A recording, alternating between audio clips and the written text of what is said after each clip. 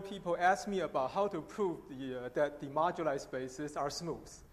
And also, so surely in yesterday's talk, the quotation about Bill Messing's theorem was done too briefly, so the assertion that it's an easy exercise after Bill Messing ceases doesn't seem to be that easy. So let me do the exercise. So I'll do it in the case of the abelian variety. So here is an abelian variety over a field. So in the notation we have, this is always a perfect field of characteristic P. Okay. And I would like to show that this deformation, the deformation functor is smooth. So smoothness of the deformation functor, 0 over WK. Okay. So what's the key? So people also asked about representability. For representability, there is a set of sort of formal criteria that one need to check, and that are lab paths. You can just look at the Schlesinger criterions written in many places, and most of these are easy. The one that's more serious is to show that it is smooth. So what does that mean? So suppose that R0 is an Artinian local WK algebra. Okay. And then we have an abelian scheme A over R0 such that A tensor spec R0 to spec K is A0. Okay, so this is one.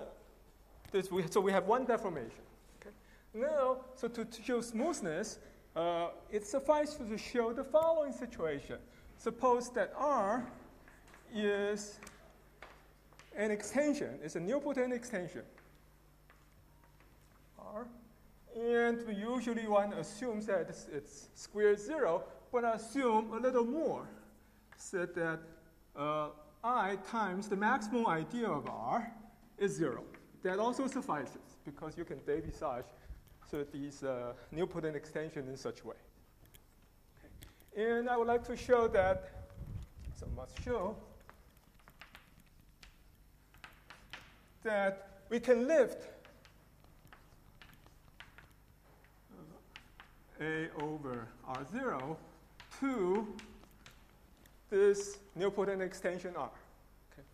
And that's one criterion of smoothness that we need to check. So now, what do we do? So by Grothendieck Messing, so we know that we have this functor, which is D, just write A or A0. So let's say D of A0. Now, what I'll do is we'll observe that this extension, because it's square 0, therefore it has a trivial dp structure, as we explained yesterday. So making all just higher dp power to be 0.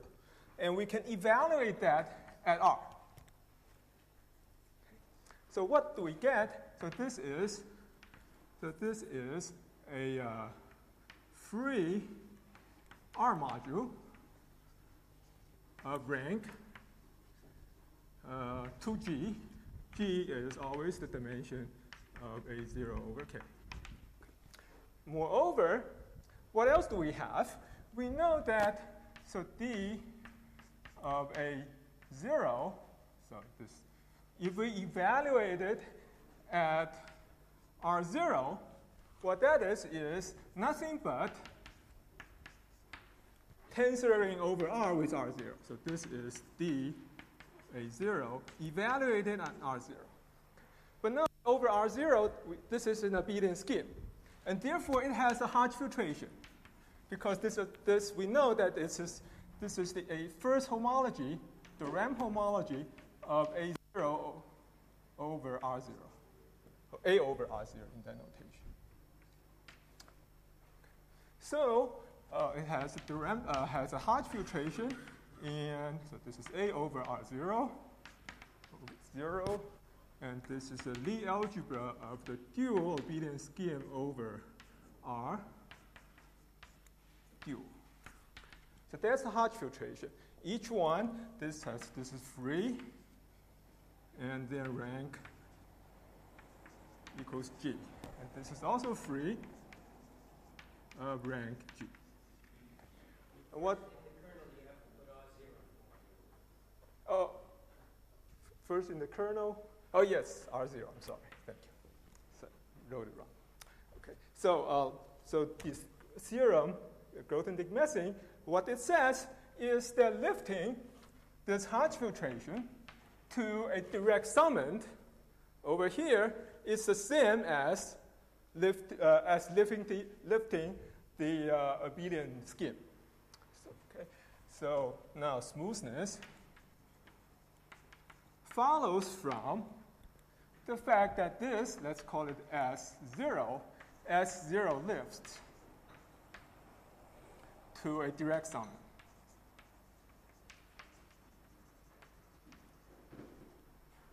Namely, there exists some free R submodule of that free module of rank 2G, which is a direct summand. Okay. Moreover,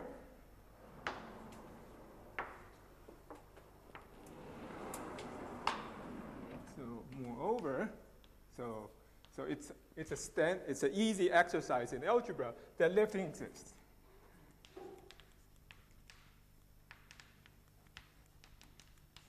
So lifting both as Hodge filtration, and we know that it's the same as lifting the abelian scheme. And lifting, moreover, if we consider the set of all liftings, now just by looking at that diagram, we know that this has a natural structure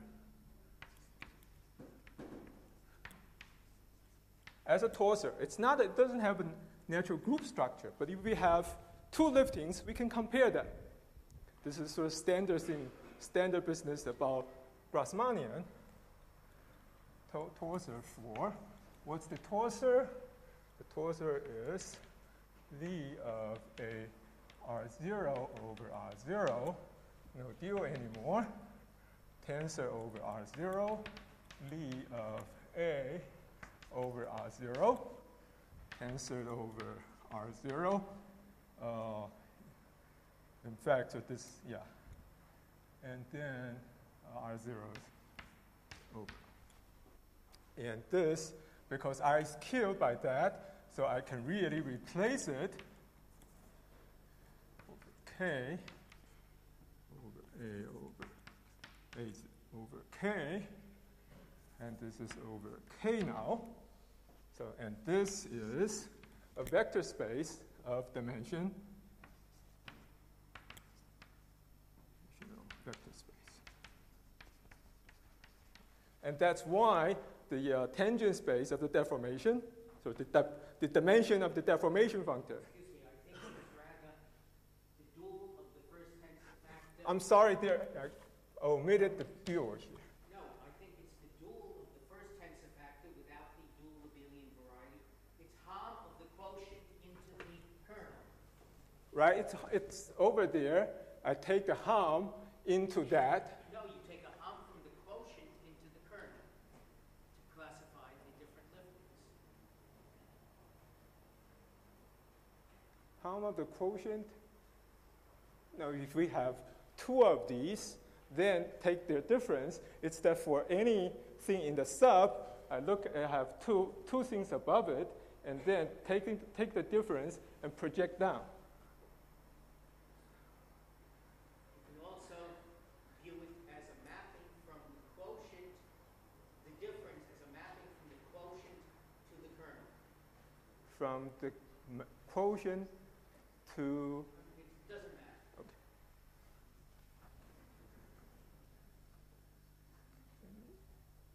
Oh, but this, okay, but this looks like... All right, so that's the exercise. And of course, I have done only one exercise. I also stated another exercise, which is that if you have a principal polarization, then the deformation functor is again smooth. The dimension of that is g times g plus 1 over 2. And for that, you need not only the effect that I stated, it's about lifting Hodge filtration, but you also need the behavior of the Dieudonné crystals under duality, which is also stated in the notes. Okay, so that's that. I'll get that out of the way. Now, what I would like to do today is largely utilitarian. In the sense, the first goal, there are two goals. One is that this will be introducing or reintroducing some linear algebra tools, which was mentioned in Bill Messing's talk yesterday. It's one of the Dieudonné series that was one of the many Dieudonné series that was mentioned in the last talk yesterday. And so although in one sense where it's already displayed, it's already explained, one doesn't seem to need to have that explained again. But it's always useful, at least for students. I remember when I was a graduate student, to have things explained several times. And also, the other reason is that I will need to sort of make things a little more explicit. And most of all, I would like to convince you that these things are doable. This is something you can compute by hand and reducing it to linear algebra. And also that this Dieudonné, this Cartier theory will be used in a very serious way in Francis' talk, I think next 3 talks. So before I do that, I'd like to do some examples. So I guess I'm trying to be a so-called user in the computer world. A user is supposed to be somebody who is not very intelligent, who only have looked at the manual and try to figure out how things work. And this is the mentality I'll be in for maybe the next 10 minutes. So before I do the examples, so let me state what the ring I have in mind. So this is the part that I'll be recalling before doing the examples. So this is a ring. This is a non-commutative ring. So remember that K is a perfect field of characteristic P, so as before. And now there is this critical ring, of which we will build up linear algebra, which will decipher for us either Borsodi-Tay group or formal groups. Okay. It's written this way, but it's really not quite right. Okay. So what this is that you have structural equations, so commutation relations. Where for every A in omega in the bit vectors, you have F in the elements of the bit vectors. So commutes, almost commute up to sigma, where sigma is always the Teichmuller lift.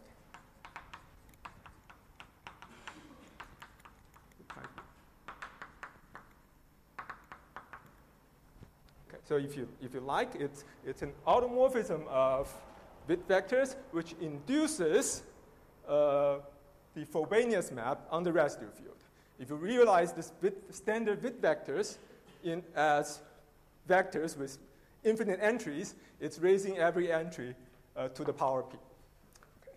And now we have AV equals VA sigma for every element. Okay. And then FV equals VF equals P. So these are the structural equations. Okay. Now, if you like, you can also think about it as follows. You can think about it as elements in a formal power, in the finite sum,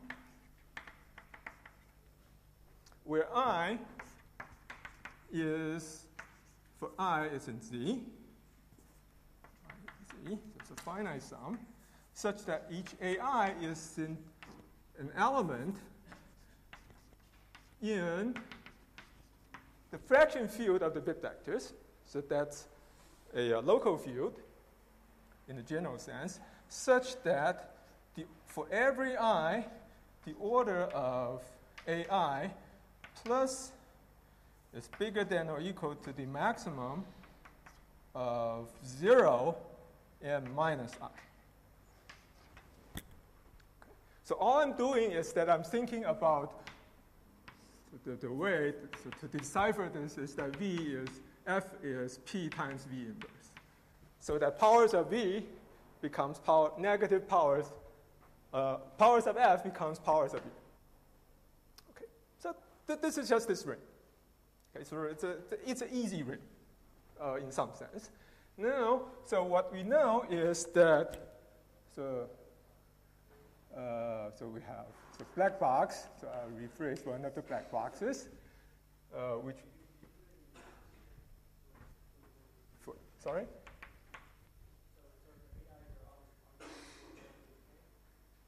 Yes. AI is, now let me think. AI is, yes, yes.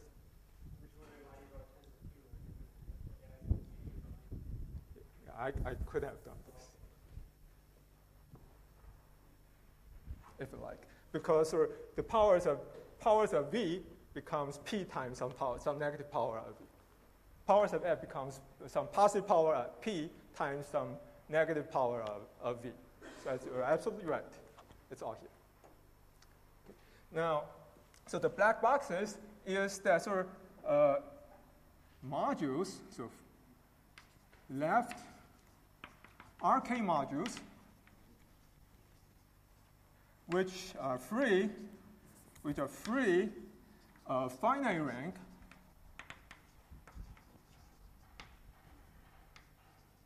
over WK is equivalent. So if you like, I take this category, and there is an equivalence of categories between such things and p-divisible groups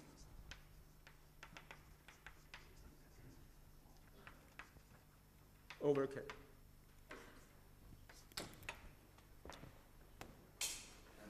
So please, so we'll accept this as given. So K is a perfect field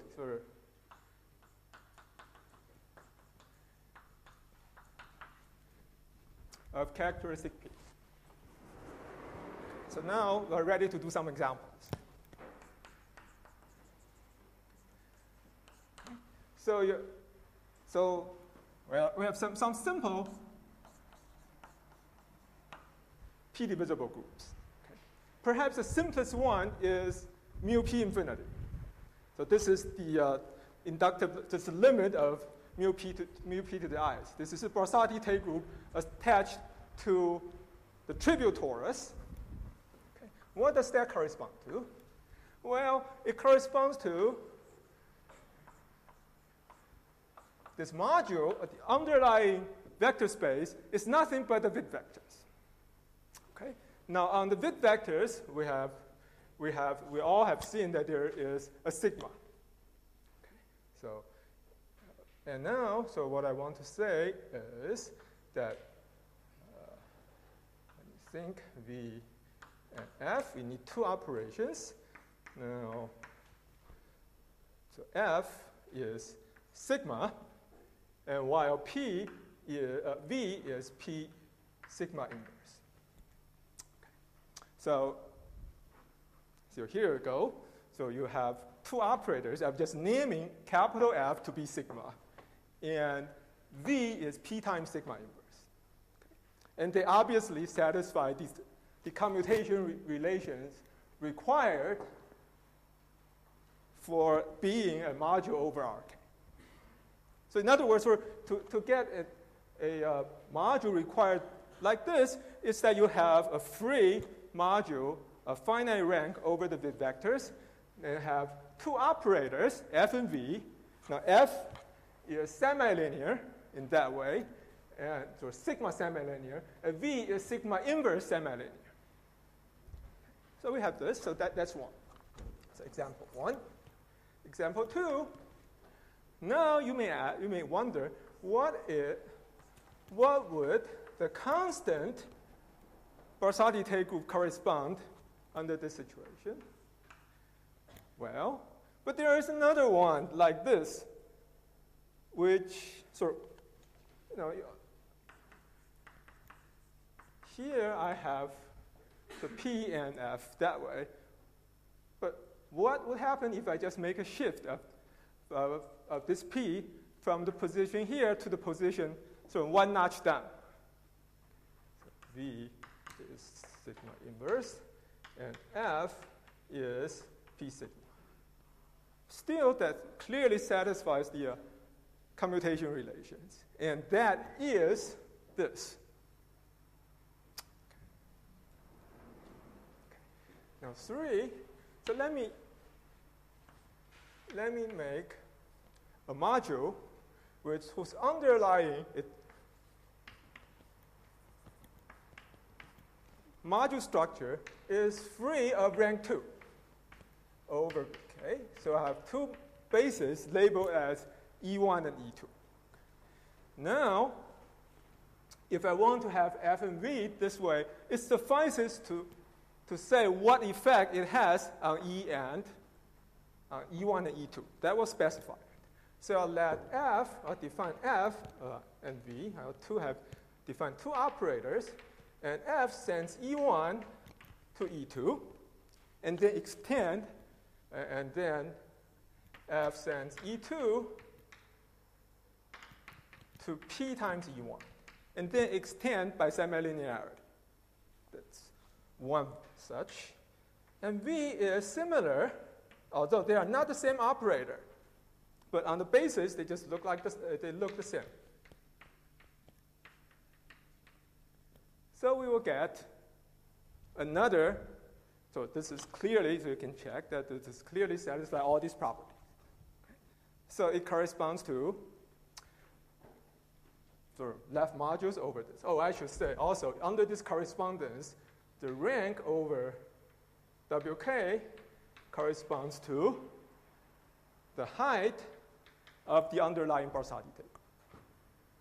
Okay, so I'll be adding a little more from time to time. So if you believe this, this will correspond to a height 2 Barsati-Tate group. The question is, what is it? Well, maybe here, I guess I'll follow the notation. In the notes where a little k always denote an algebraically closed field.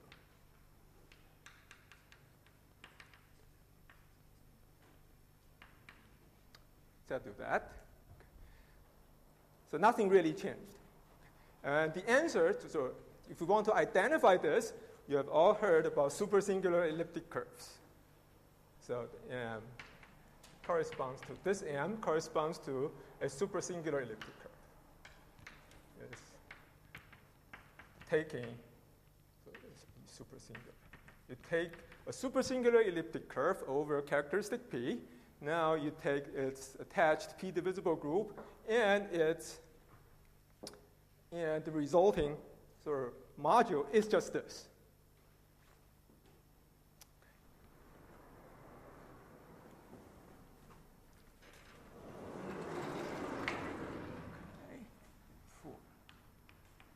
Now next, I would like to introduce a series of examples. And to do this systematically, I'll take two integers, m and n, such that your GCD is 1. M and n are both non-zero. Okay. There are lots of such. And I'll define a P-divisible group, M sub ma, so over K, let's say. So the K is an algebraically closed field of characteristic P. Okay. And I define it by saying that its Barsati-Tate, or this, its Dieudonné module has the following form. So I'll write it's RK divided by one equation.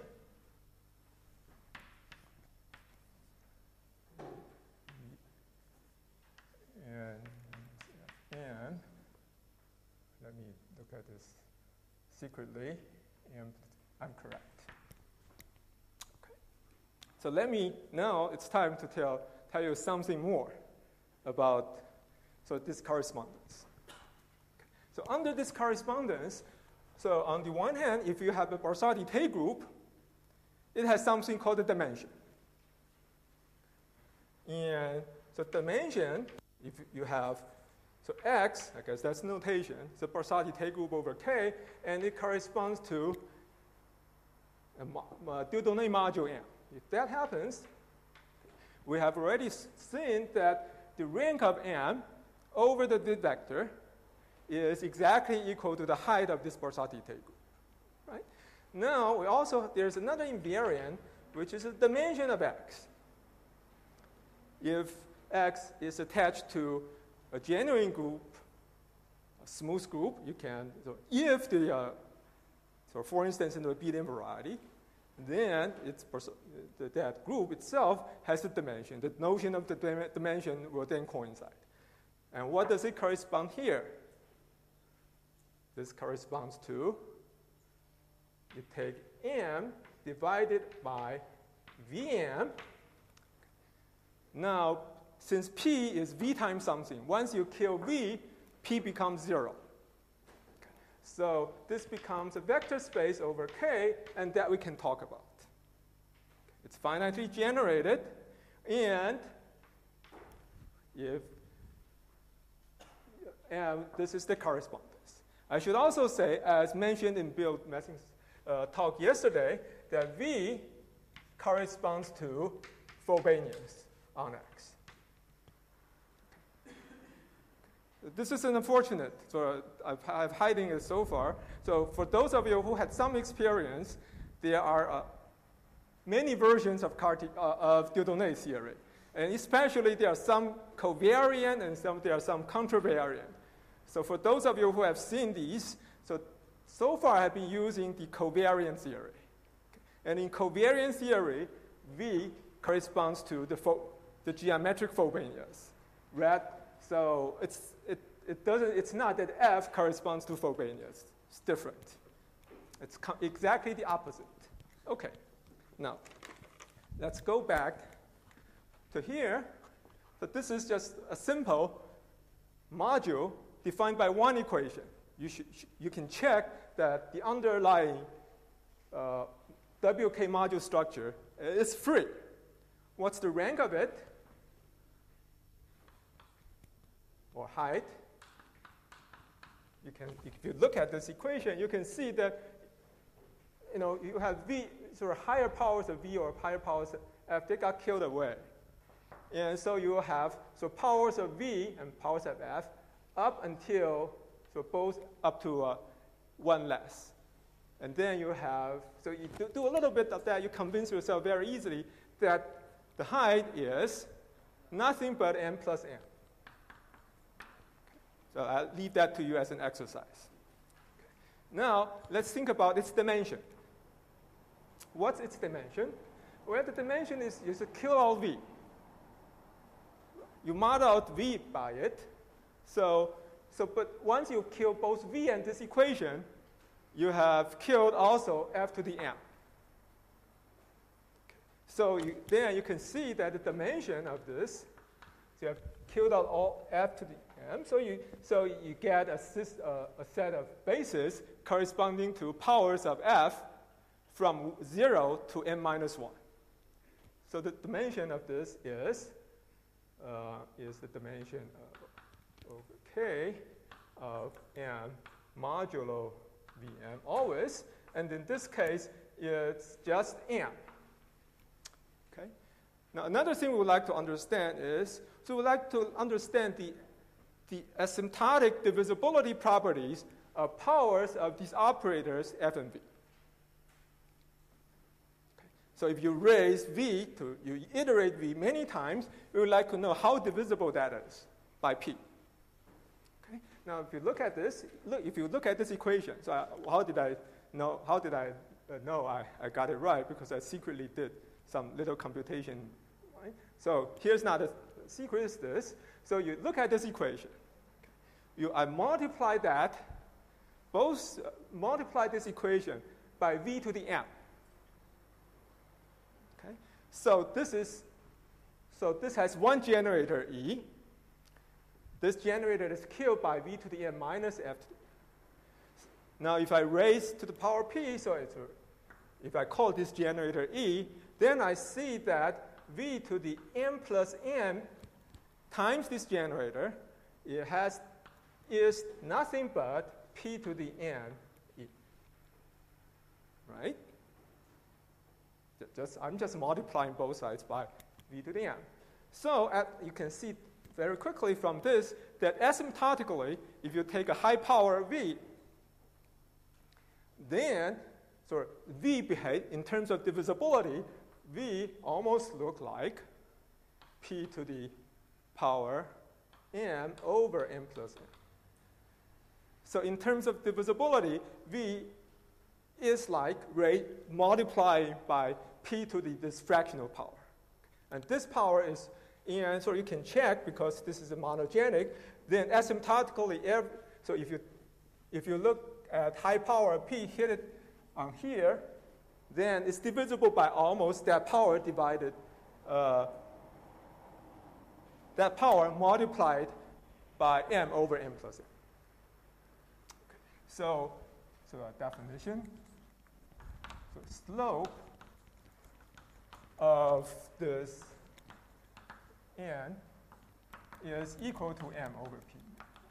The idea, of course, is that asymptotically, Frobenius is divisible by just p to the power m over m plus n.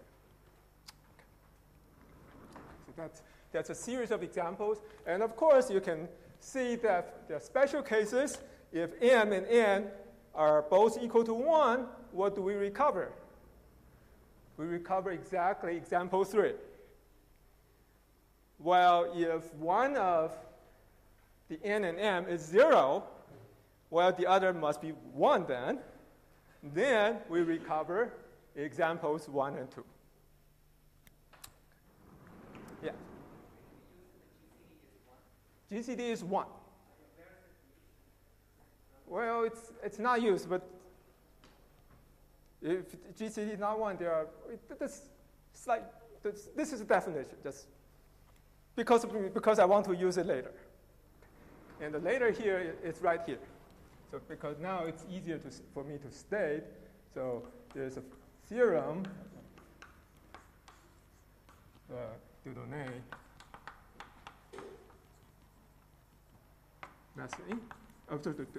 Martin. Sorry.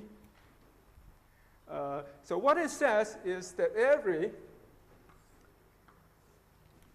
Bersati-Tay group, or every p-divisible group, is isogenously, so over an algebraically closed field, is isogenously to some powers of GMN, so I. So it's a product of these. So in other words, if we don't care about the exact isomorphism classes, but only up to isogeny, then every Bersati-Tay group over algebraically closed field is isogenoous to a finite number of products of the examples that we just did before. Okay. Moreover, these multiplicities are unique. So E, I should say, label it with E sub mn, and that's uniquely defined.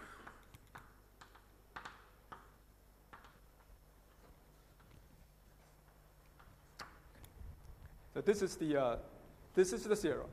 And now we can define complete what Franz did yesterday. So we can define the Newton polygon. This is one. Sorry?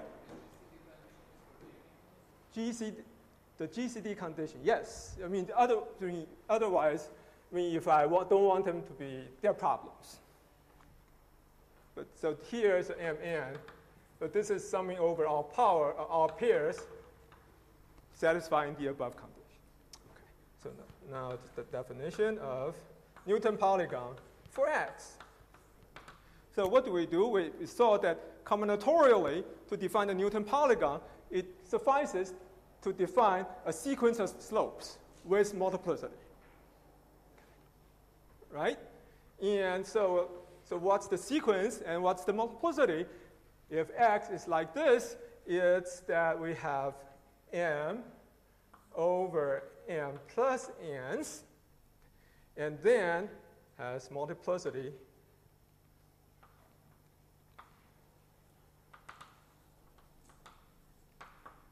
the multiplicity is E times M, this multiplicity of this, how many times? But each time it appears, we want to repeat the slope as many times as its height.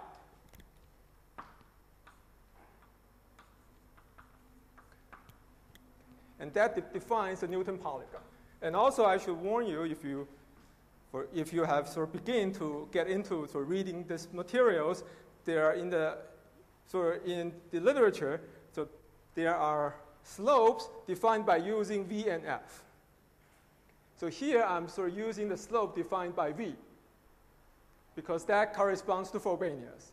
But if you use F instead, then it becomes not using M over M plus N, but rather N over M plus N. So one always have to be careful. But for abelian varieties, you have no such problem, because for abelian varieties, there is a duality statement, and therefore you can always choose a polarization. And therefore, abelian varieties, whenever you have one appearing, the other must appear.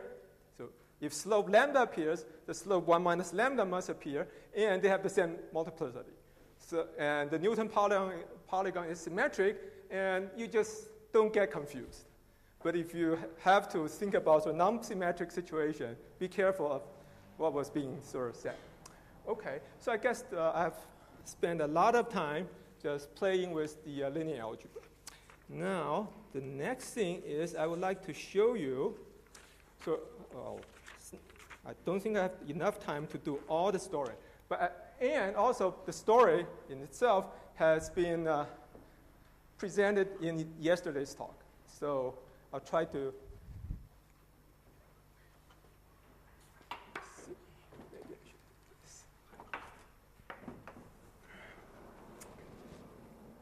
So in some sense, I'll be. Before that, I think there's a good exercise here. So it's an exercise is to show that the set of all Newton polygons, or the set of symmetric Newton polygons.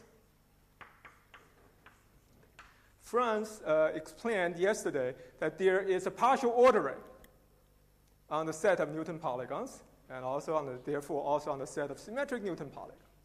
Okay. Now, so if you forget about everything else that been coming from p-divisible groups, but just remember the combinatorial structure, that it's a partially ordered set. So we have this sort of partially ordered set. Now, one thing, one property about partially ordered set is that sometimes these partial orderings can be very wild. But the exercise is that they are ranked. Ranked partially ordered sets. Ranked meaning that in a partially ordered set, if you take two of them, suppose they are comparable. So there's a chain from one to the other. Okay. And then you can think about maximal chains. Okay. Now, the rank means that if you fix two endpoints, then any two maximal chains have the same length. Okay. So this is an amusing exercise. So anyone can do. You don't need to know anything about formal groups and anything. And this, in fact, has some geometric implications in things that Franz, I think, probably will mention. Okay, now.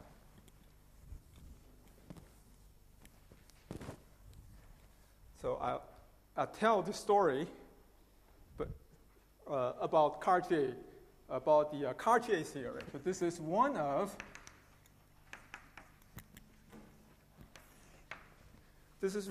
the possible Dieudonné theory. So among other things, so the features is that it's covariant, that I've said. But one thing that's really important, and this is one of the few situations that I know of in algebraic geometry, is that you can use these to construct non-infinitesimal deformations. Real deformations, so can be used to construct deformations over rings like K double bracket T. So this is a standard thing. In usual deformation theory, each time you have to worry about obstruction, and even if you know it's smooth, you don't know how to write down a family. But this is one of the rare situations that I know I can't think about many other situations that can just really write down a family over a formal curve, the spectrum of a formal curve. So it really goes out. And this feature will be used in Francis' talk. Okay. So what is Cartier's theory? Cartier's theory has the advantage of being completely elementary.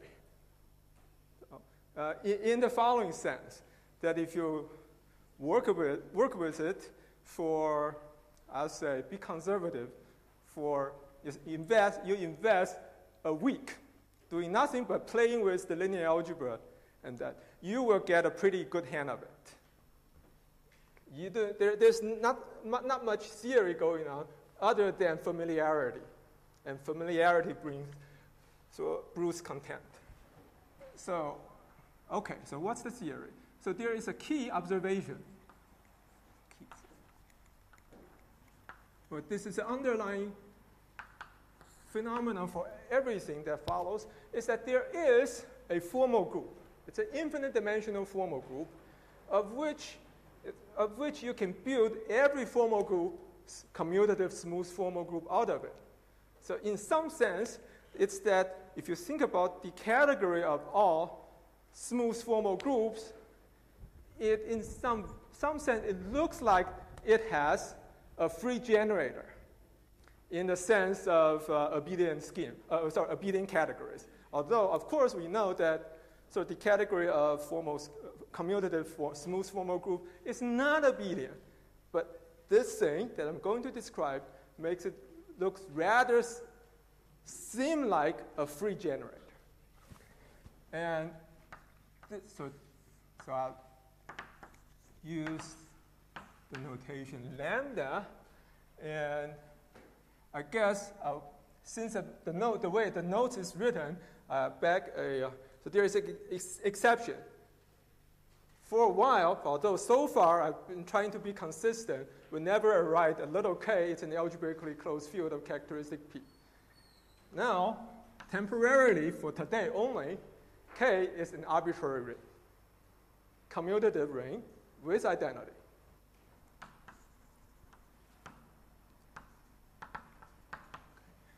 Now, so it goes to the set of the category of all abelian groups. So what is it? If you take a nilpotent algebra, it gives you the set of all elements of the form ai t to the I, where, so this is a finite sum. This is an important point. And t is a formal variable.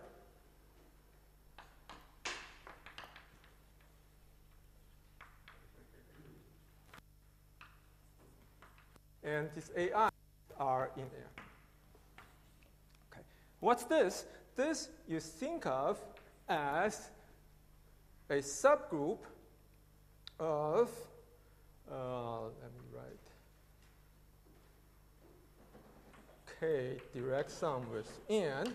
So that's a commutative ring with identity. And then a joint T. It's a polynomial ring. Generally, a polynomial ring you may think it doesn't have a lot of units, but in this case, because you have lots of nilpotents, it does. So in other words, we are using the GM, the standard, the trivial torus, and use that, and we look, and then sort of spread it out by adding a formal variable to get an infinite dimensional formal group. And this is smooth, as you can check easily.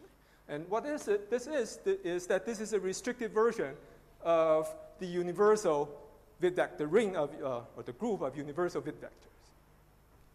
So this is that. Now, I have 10 minutes or so, so I'll try to be quick.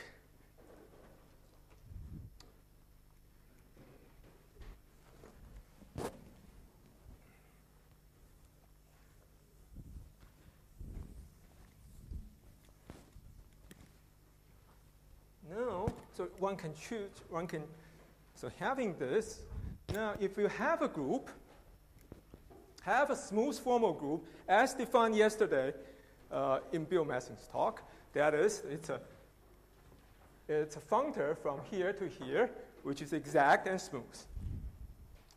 Okay? And now, so there's a Unida type theorem, which says the following. If you look at homomorphisms from lambda to a given group, so if you have such a homomorphism. But on the other hand, so you have this homomorphism. Now, in here, you have, so to speak, a universal element by evaluating it, by evaluating n, so n, this is here, the functor is given, but we evaluate n as, so to speak, k times k double bracket x. So so I mean, n here, although it's nilpotent, you can pass to inverse limit, so you can also feed in topologically nilpotent algebras. Okay. Now this is obviously a topologically nilpotent algebra. Okay. So I feed that into it. So I have a homomorphism of lambda evaluated at this nilpotent ring, topologically nilpotent ring, and I have something here. Okay. So I evaluate, and here, this is a special element in lambda of this topologically nilpotent ring. That's a special element, and therefore, having a homomorphism, it gives an element here, right? And this you can think of as having formal curves. This is formal curves by definition.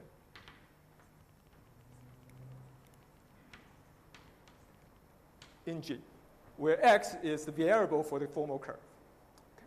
So we have this, and the statement is that this is an equivalence. This is a bijection.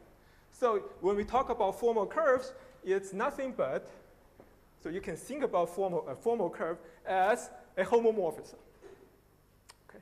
Now having that, then it's very good.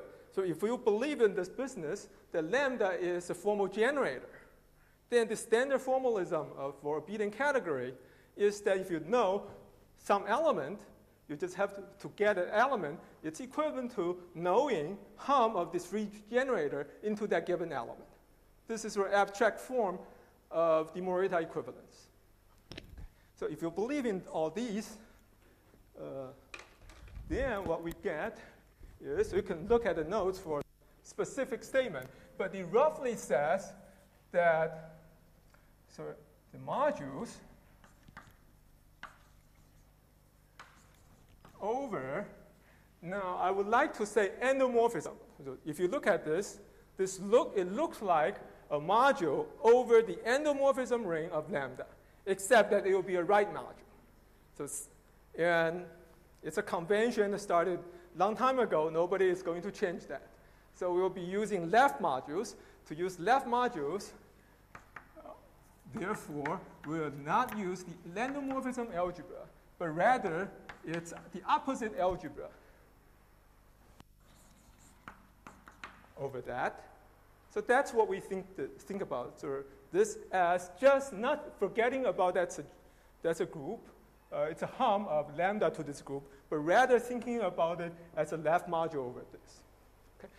Okay, that's plus some filtration.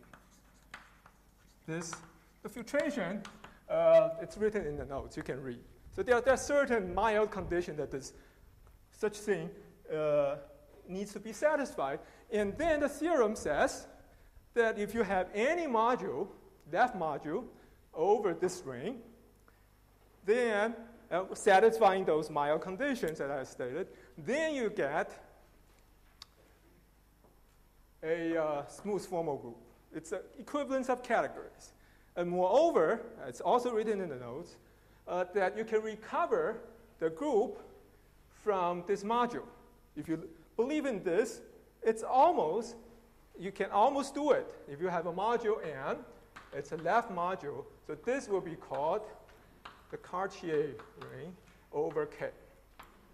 It's a big ring.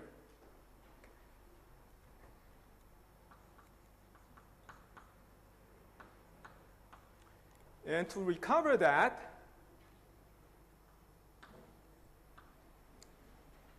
the endomorphism, the group itself is a left module over its endomorphism algebra tautologically. And therefore, it's a right module over the opposite ring. Now, it almost like you take the tensor product, you recover it.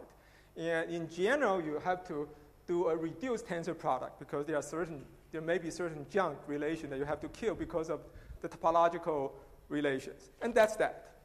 This is very simple. And I guess the key really is that, so in some sense, it's not a surprise. You have something almost like an abelian category. There's a general theorem that if you have an abelian category, you can decipher with satisfying some mild conditions, such as for having some free generators. You can decipher that as sort of a subcategory of modules over some rings. Okay. So the serious business is to understand this ring.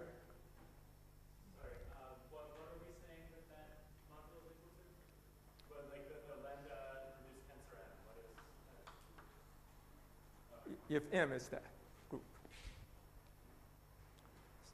So in some sense, I'm giving the reverse. So there's an equivalence of category. So one is taking a group, and you make that construction. And the other is taking some sort of tensor product. Okay. Now, the key of this is to understand the ring structure of this. So the ring structure is written down in the notes. I'm not going to repeat it, so just copying it will take a lot of time, and I didn't prepare my slides. And in this situation, I happen not to think the slides wouldn't help very much. The key is to play with them. So I strongly advise anybody who wants to get your hands on to play with it. If I have time, I'll do one more example after that. But I need some time to go a little bit further because this ring is too big in general.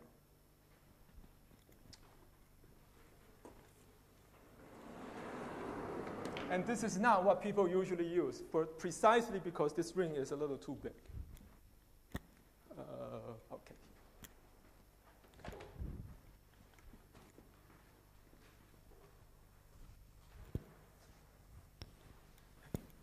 So the point is that, so suppose that the base ring, K, is Z localized at P algebra, meaning that every prime other than P is invertible.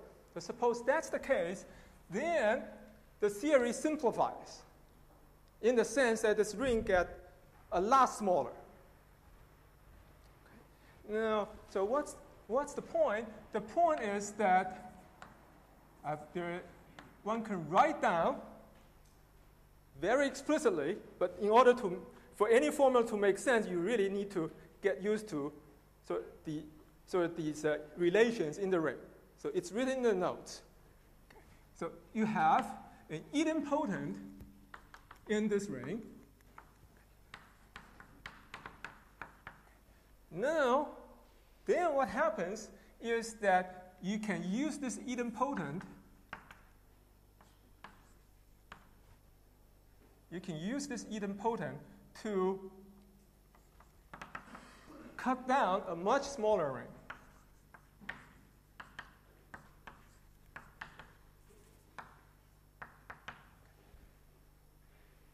Okay.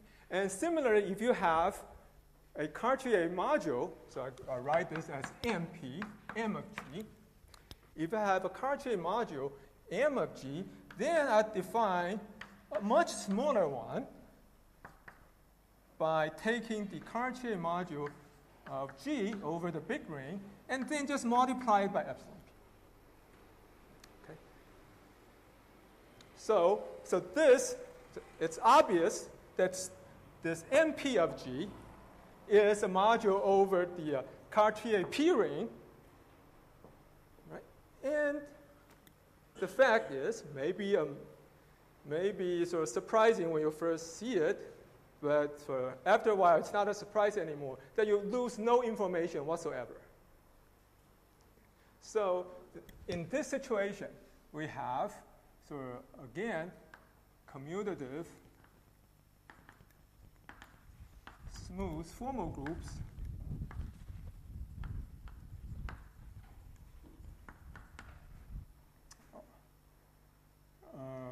corresponds to left modules over the Cartier P rings plus some mild condition, topological condition.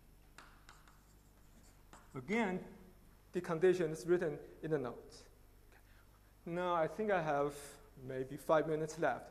First, I would like to explain the relation between this ring and RK that we introduced at the beginning. What's the relation?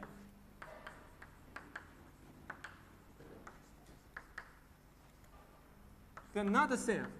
So you can read the notes and see. So again, the point is that there is a very precise description of elements of this ring by generators and relations. We know what the elements are. We know how to manipulate them. I'll revert to the situation we have. So what we have, RK here, is that this is a completion of that. So a completion. And you may ask, so how do you do the completion? And here is an answer.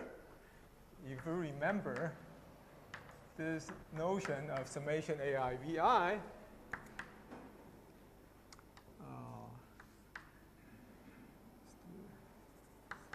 Z satisfying that order of AI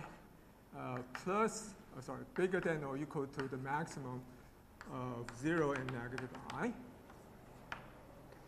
You have this, and then, so you want to complete such things, and we'll complete it with respect to certain topology. And the way that the topology goes can be described as follows. It's the same as requiring that the order of AI, so this is the order P normalized p-adically, plus AI goes to infinity. So it's nothing but this. So what's the result? The result is that this being a bigger ring, it has less modules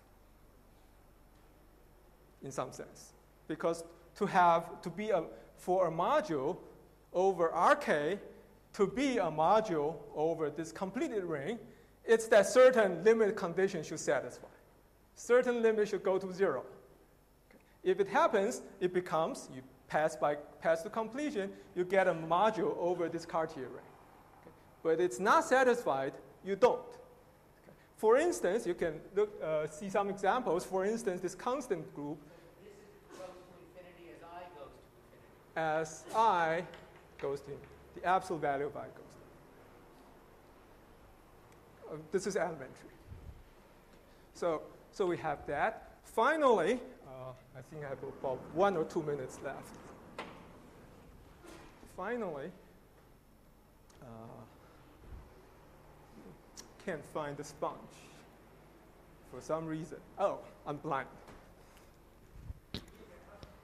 Sure. This ring, Yes. if I would write W double brackets V and then single brackets F, is that exactly this ring? Yes. Okay.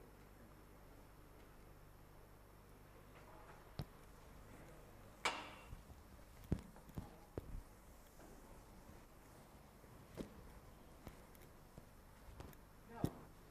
Oh, I mean, you can have infinite powers of F, infinitely many non-zero powers of F. well, I think it depends. So this Cartier ring, another description is the standard so V to the M, let's say A M N, V and for every, so A sub M N in K for every M N, and then for every N, there exists a constant such that A sub M N equals 0 for all M bigger than or equal to C sub M. That's that. I mean, that's certainly correct. Like the first two is single bracket. Yeah, I'm not sure, so take double and single bracket. But this ring, if you decipher it, it becomes the ring of convergent power series that unfortunately seems to have erased. I mean, if you want the bit vectors embed in this ring via The bit vector is that you have A, the bit vector is A, and then embeds go to A equals A0, A1, and so on. And that gives V I, A sub I, F to the power I. So I bigger than. And that's an embedding of the ring of bit vectors, p-adic bit vectors, into here. So the meaning of these is written in the notes. So, but I would like to mention one thing, if I can just take a few, maybe 2 minutes more. Let me write down something. So the point I was trying to make, which will be used in Francis' lecture, is that using the Cartier theory has the advantage that you can write down really families, not only just over Artinian rings, but over quite non-Artinian rings. So here I'll write down one such family. Okay. So I take the Cartier ring, but I use a base ring, or K, let's say K is an algebraically closed field. Now, I'm reverting to the previous notation, characteristic P. I have a formal power series ring, a number of variables, and now I divide out by one relation. And what's that relation? I take x0 plus x1 times v, and similarly to x sub h, I'm sorry, this is h minus 1, this is correct. V to the power.